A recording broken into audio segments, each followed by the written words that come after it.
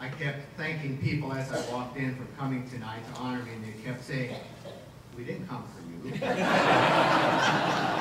naming off all the other people. But again, very seriously, thank you for allowing me to get this award. When I see myself included among those who in the past received it, I feel rather humble. And when I think about receiving it in the name of Monsignor McNeil, I really feel humble. The liberal arts education that I received here has served me unbelievably in my personal and professional lives. While I was here, I was taught that we are to open ourselves to the world, that we are to take on new experiences, that we are to gain and learn from them. And learn I did. When I contacted Ellen to tell her that she had been selected to receive the Beata Nettemeyer Service Award, she was quite predictably very humble, and she downplayed the impact of her daily work with the poor. She said, "I'm not worthy to receive such an award. I'm sure there are other alumni who have done greater things for the welfare of others." She explained that she's unable to fly to the U.S. to receive the award in person because of some physical and health problems, and because both her passport and her visa have now expired. Same problems recur. Growing up on a farm, boys spent a lot of time with our dad. And one time I remember I asked my dad, I said, "Why did he send 6 of his 7 children to Catholic colleges?" His answer was very simple.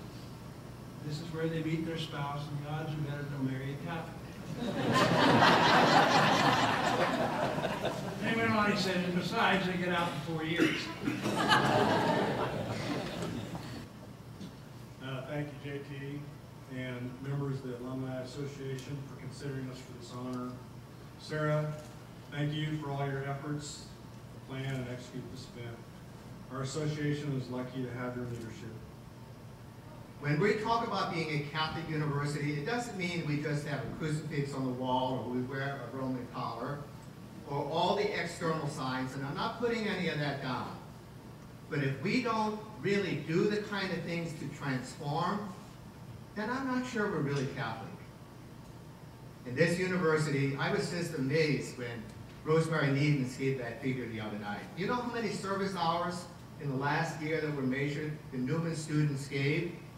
258,000. And in her native Philippines, Elna and her sisters work with the poorest citizens of their community to provide food, shelter, clothing, education, and limited medical care to women and children who are deprived and in danger. With the scholarship I got in education, but where I really have grown is in understanding Maria's charism through the relationships with people that we've met and learned to love here. Chicago inner city school children who lived in abject poverty taught me that while money isn't everything, the lack of money affects everything. I'd like to close with one more saying I learned from my father. He had a saying that he often repeated, especially when we were working on something big and important or messy. He would say, just make sure you leave it better than you found it. Make sure you leave it better than you found it.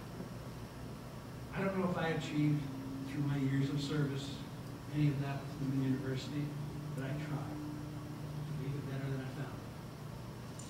And I pray that such a spirit of stewardship is in the heart of our students as they go forth to transform society, to leave the world better than they found it. Thank you so much for this honor and this mission.